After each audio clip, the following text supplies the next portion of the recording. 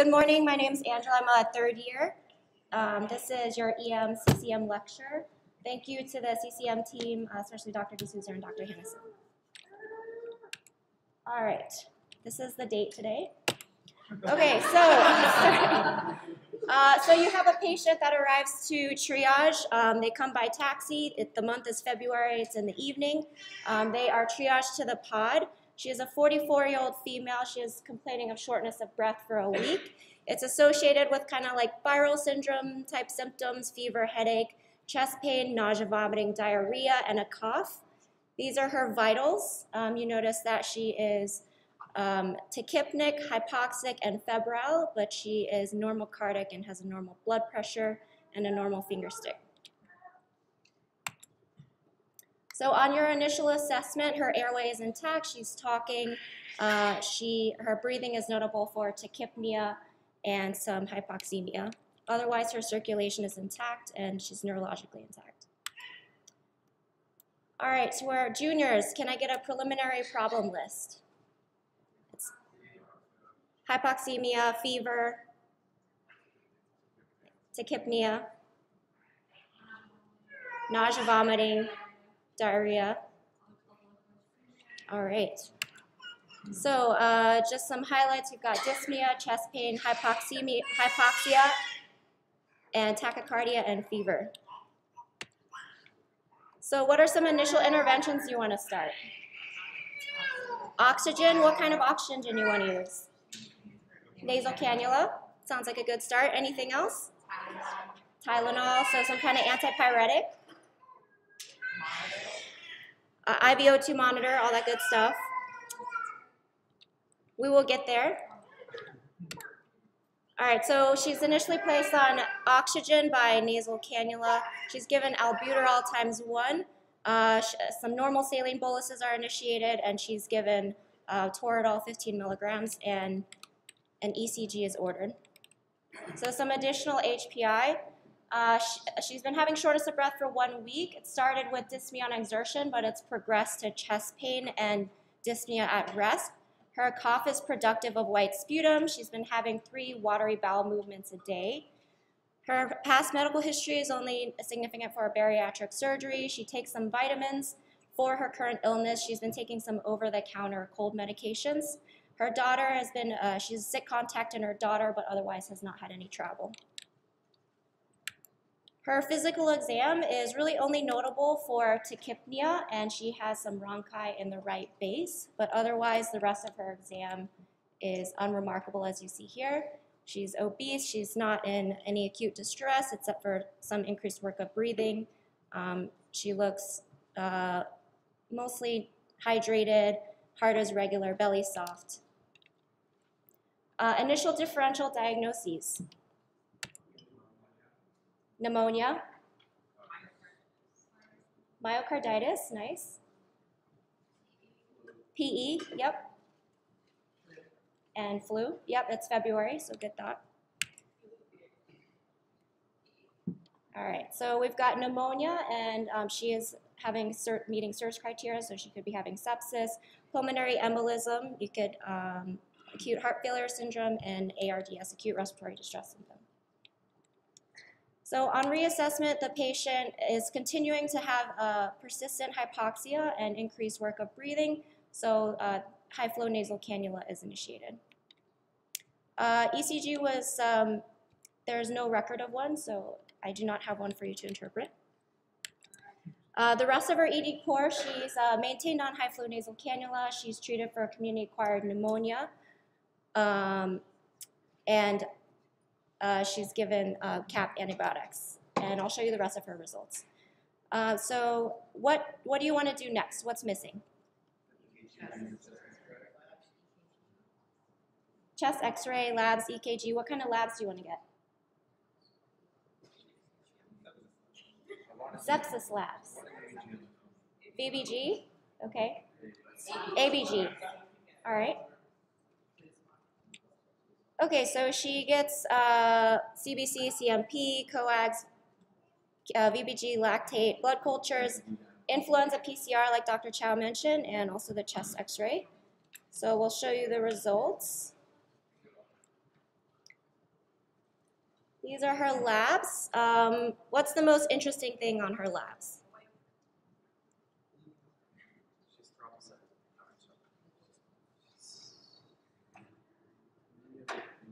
So she's a little bit anemic and she's positive for the flu. And this is her chest x-ray.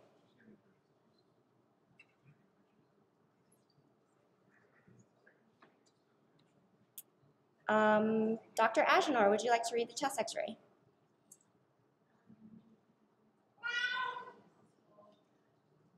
Can you speak up, please?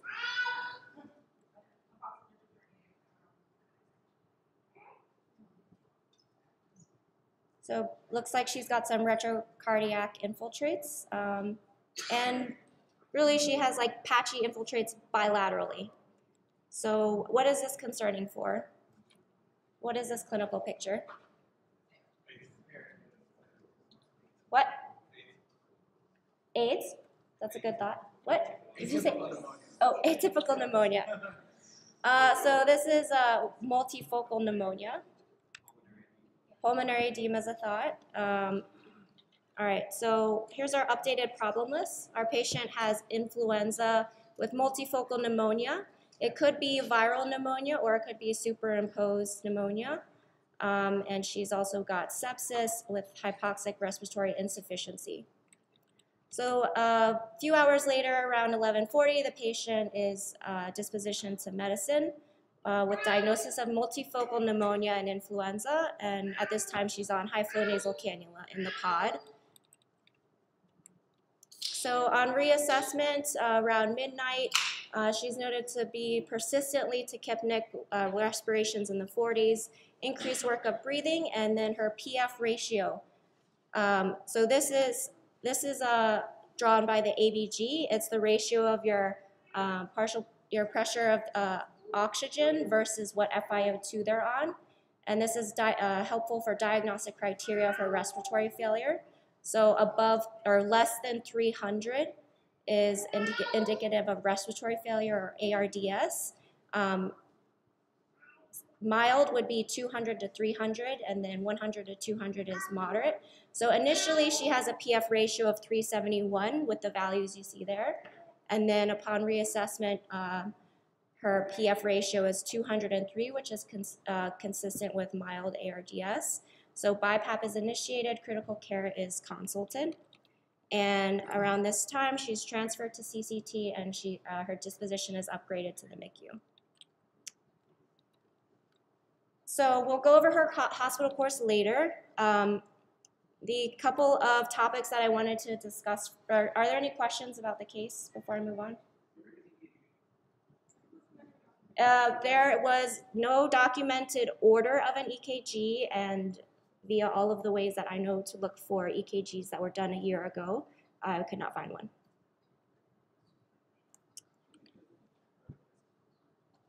Okay, so we're going to talk about two big topics. First is hypoxemic respiratory failure, or type 1 respiratory failure. We're going to talk about the physiology of it and then the specific role of that high-flow nasal cannula can play in treating these patients. And then we'll just touch more briefly on influenza, complications of it, specifically pneumonia, and I'll give some recommendations on antivirals. Okay, so for hypoxemic respiratory failure, how many types of respiratory failure are there? Big buckets. Got hypoxemic, it's not a trick question. Hypercapnic, so that would be type 2 respiratory failure. So the reason it's important to diagnose your patient appropriately, certainly you can have a mixed picture, but the underlying physiology of each is different, so you have to treat the underlying physiology. So we're going to talk about the physiology of hypoxemia, so try to turn on your med school brain for a little bit. But the purpose of understanding that physiology is so that you can know what your interventions are doing to help address the underlying pathophysiology. And then we'll talk specifically about high-flow nasal cannula. So do you guys remember in respiratory physiology the 5 mechanisms of hypoxemia?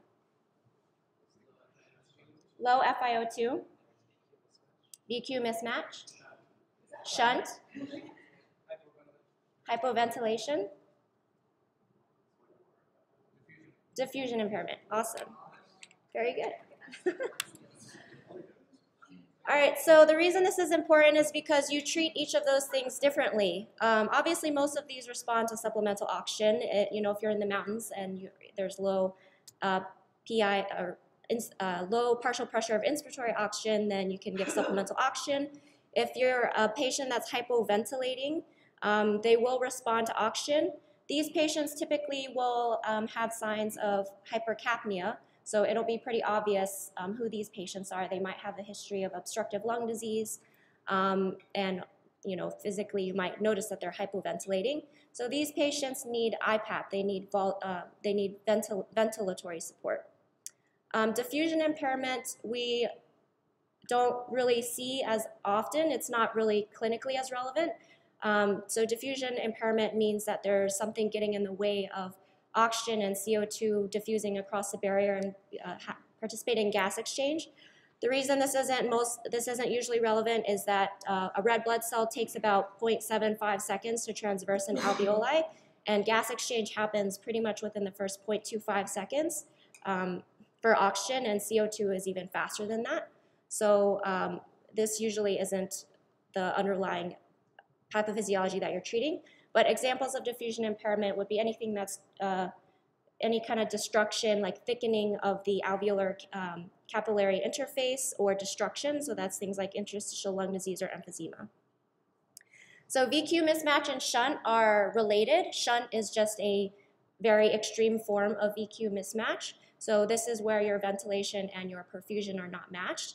In the normal lung, the VQ is 0.8. So you're going to have areas that are better aerated, like the tops of your lungs, but your perfusion is not going to match perfectly one-to-one, so normal is about 0.8.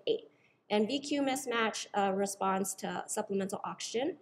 But importantly, on the extreme form of VQ mismatch, if you have a shunt where you have an area that's getting no ventilation but is still perfusing, that area will not respond to supplemental oxygen. And what you really need to do to address an underlying shunt is to provide EPAP or PEEP. So we'll talk a little bit about that. So examples of diseases with VQ mismatch. So these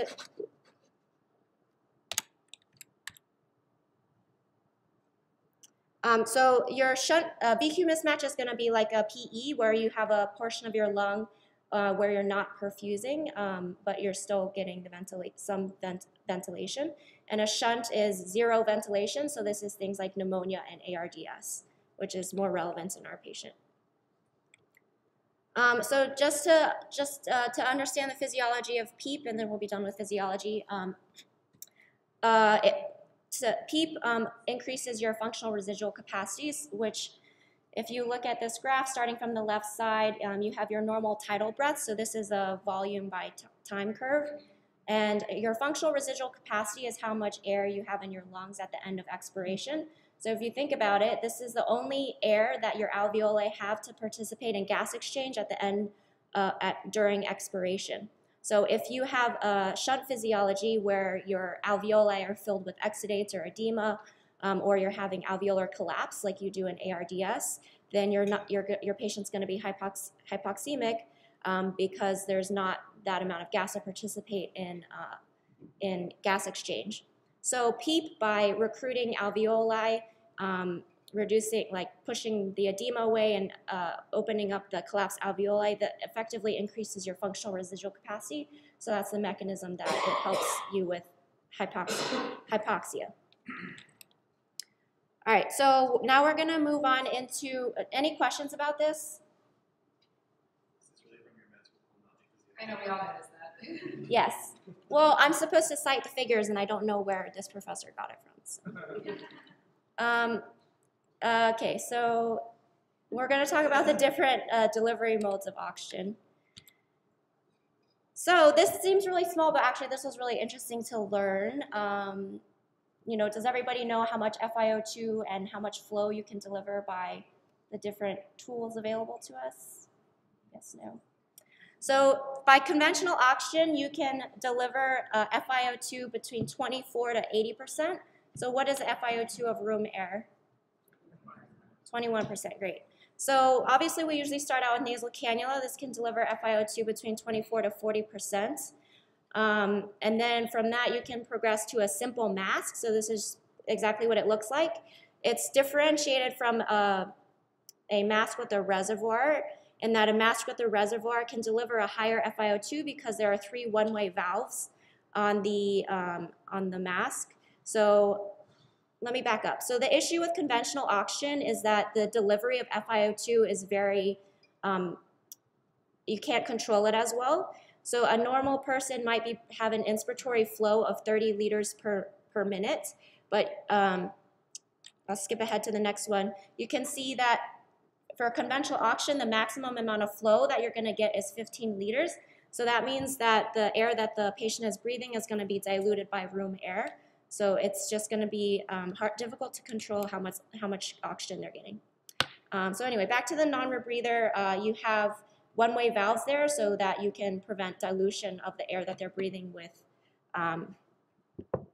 room air.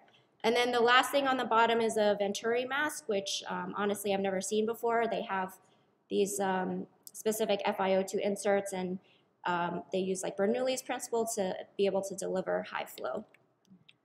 So those are your ranges of conventional oxygen and how much FiO2 you can deliver by those means. And then, so the other thing that you want to think about, the kind of oxygen delivery mechanism, is based on how much flow you're getting. Nasal cannula, you can deliver between 1 and 6 liters of flow. If you're giving above 4 liters of flow, you should consider humidifying the oxygen because it's uncomfortable. For a non-rebreather, you can deliver between 6 and 10 liters of flow. A simple face mask is between 5 and 8. And the Venturi mask, like I mentioned before, because they have these unique inserts, you can deliver between 3 and 15 liters of flow. So high flow nasal cannula is kind of a step above this. You can deliver between 30 and 60 liters of flow. This is a basic setup for high flow nasal cannula. You have the nasal mask, you have a humidifier, oxygen blender, and then your flow meter. So what are the advantages of high flow nasal cannula? So the FiO2, you can get more stable delivery. You can have what they call dead space washout because the flow is so great that you're basically flushing out some of the CO2 in the large airways in your anatomic dead space. And because the flow is so high, you can achieve PEEPs between 3 and 7. And this PEEP is enhanced if you can close the circuit by having the patient close their mouth.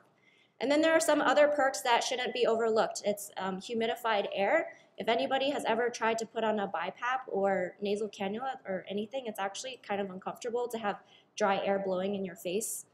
High flow nasal cannula allows the patient more mobility. It's more comfortable, and the patient can take PO. This is just an image of the areas of dead space washout that you can achieve with high flow nasal cannula. Are there any questions about that? Okay, so next we're just going to review a couple of studies with the question in mind of, well, so if I put my patient in a high flow nasal cannula, is that really going to reverse their current physiology and prevent an intubation?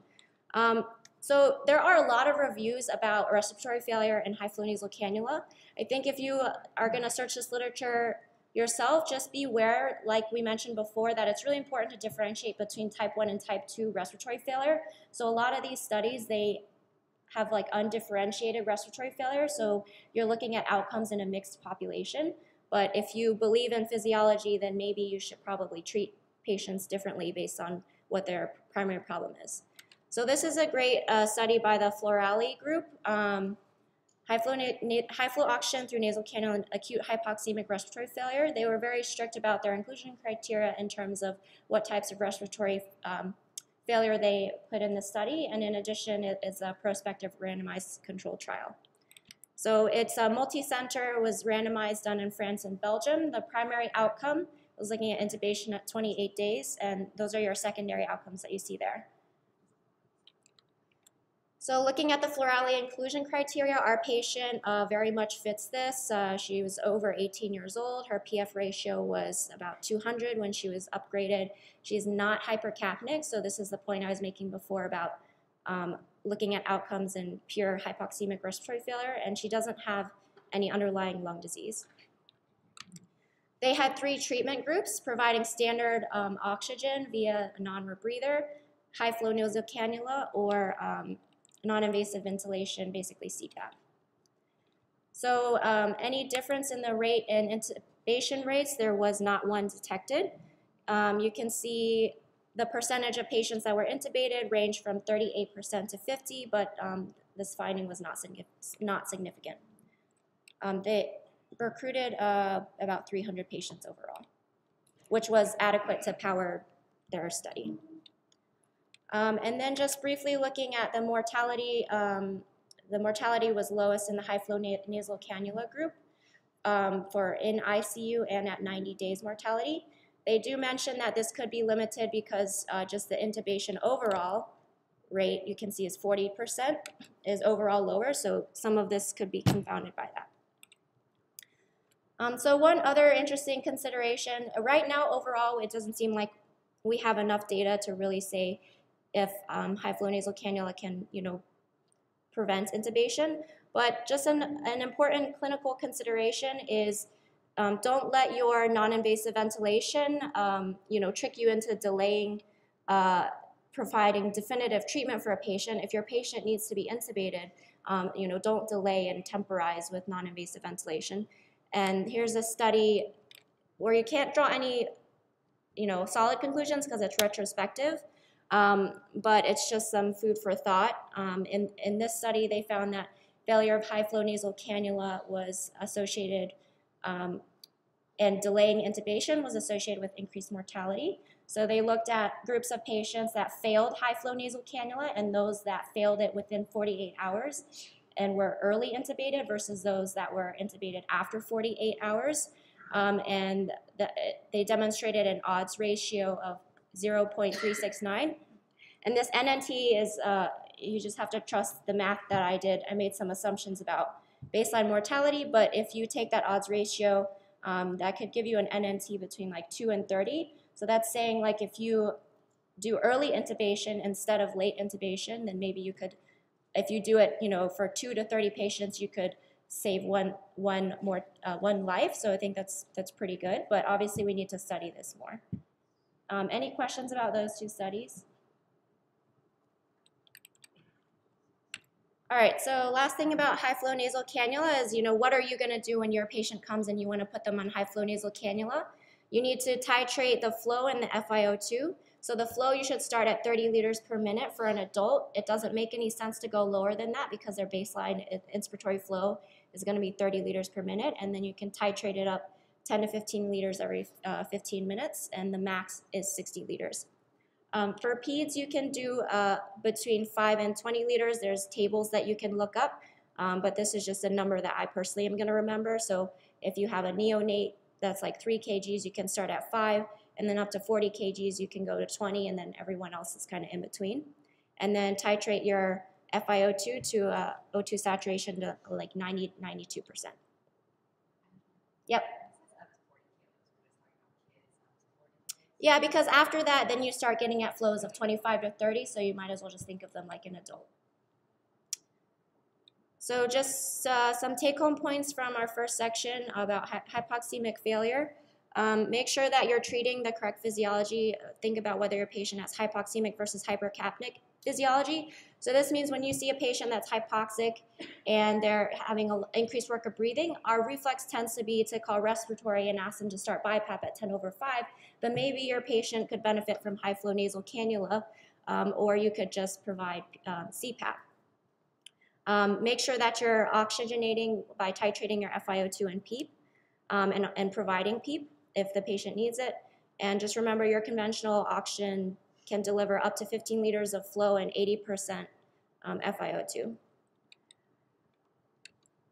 And then high-flow nasal cannula, maybe think about this as one of your first lines for non-invasive ventilation for hypoxemic respiratory failure. It gives you stable FiO2 delivery, it delivers a little bit of PEEP, and it's more comfortable for the patient. So far, we're seeing that it doesn't really affect intubation rates. And just remember your titration parameters there.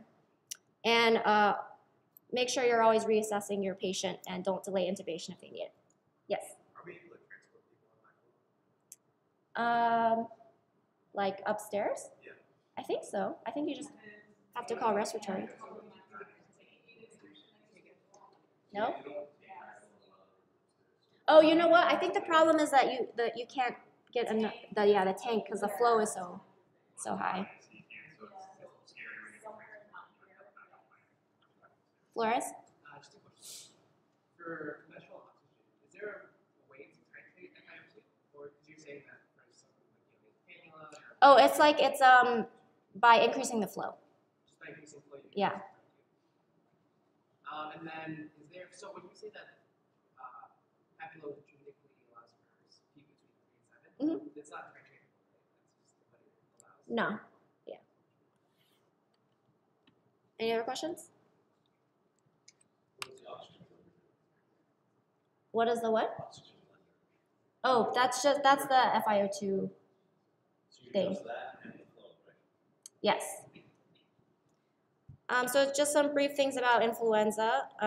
So for influenza, you can have viral shedding, but 1 day before symptom onset, up to 5 days in adult, and in germy children, they can have viral shedding for like 10 days or more. So some of the complications you can see with influenza are pneumonia, ARDS, as in our patients. There are non-pulmonary complications, but these are rare. These are things like encephalitis, myocarditis, myositis, and rhabdo. In children, you can see otitis media and then lower respiratory infections like croup bronchiolitis and pneumonia. At peak flu season, about 50% of hospitalizations in children are linked to or influenza-related lower respiratory tract infections. Just some numbers for this year. The CDC estimates that there have been 22 million flu illnesses and 210 hospitalizations and 12,000 deaths. So focusing in on pneumonia and influenza, there's kind of 3 big categories. You've got primary viral. This tends to happen within the first day, and people get sick really quickly. But then for bacterial infection, it needs time to develop. So you can have a mixed viral bacterial picture, or you can have a secondary bacterial pneumonia.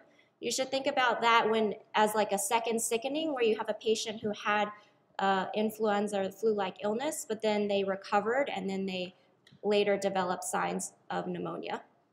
The difficulty with diagnosing pneumonia in influenza and just in general is that you're not going to get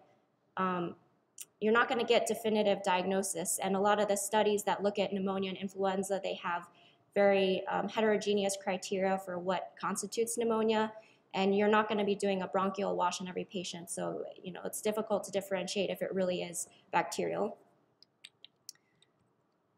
So these are at-risk populations for complications, which I'm not going to read to you because my brother, who's an undergrad, was able to guess most of these, so I think that you guys know them as well.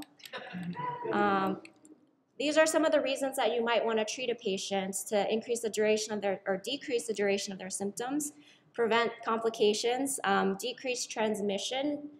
So if you have an index patient that gets infected, you don't want them to be infecting little neonates at home or maybe old elderly or immunocompromised people. And theoretically, you would like to treat to decrease mortality.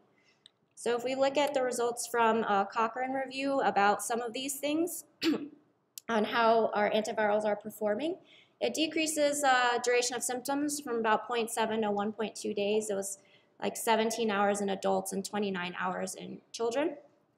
You do see some decrease in bronchitis, but I guess I don't know if you really care that much about bronchitis. For pneumonia, the NNT was calculated as 100, but like I mentioned before, there's some uncertainty here because the diagnostic criteria for pneumonia in a lot of these studies was very heterogeneous, so it's difficult to know what conclusion to draw. There's no evidence that it decreases hospitalizations. Does it decrease transmission? There's one really interesting study that was done in Bangladesh as a randomized placebo-controlled double-blinded, which I don't think we could ever achieve here, but they monitored an entire population of people for any respiratory symptoms, and then they would send like a public health worker to go flu swab them, and then if they were positive for flu, they would give them placebo or antiviral.